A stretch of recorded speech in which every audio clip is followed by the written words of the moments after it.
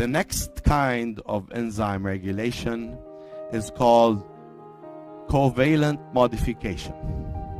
And that's also extremely, extremely important. Half of the enzymes we cover are subject to covalent modification. So I want you to understand the term.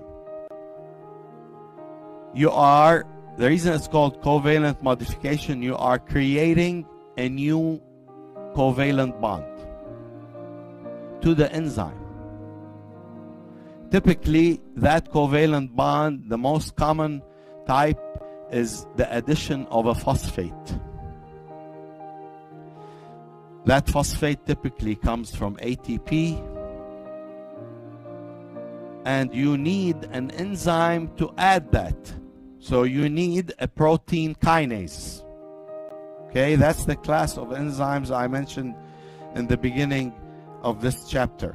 Okay, so I want you to think about you're taking an enzyme, you're going to modify the R groups of the amino acids in that enzyme.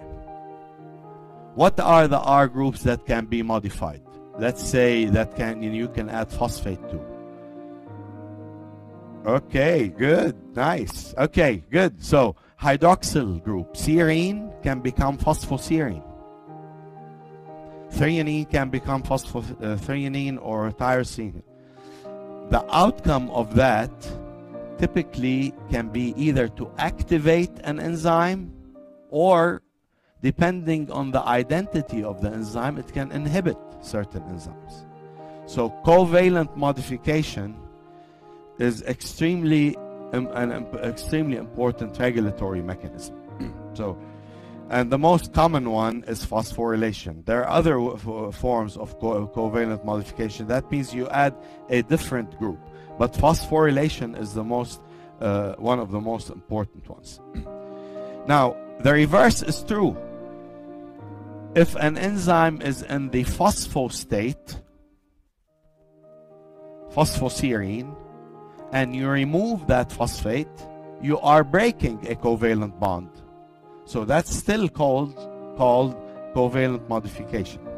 Okay? So either way, it's called covalent, whether you're adding a phosphate or removing a phosphate. If you like this video, please subscribe. Thank you.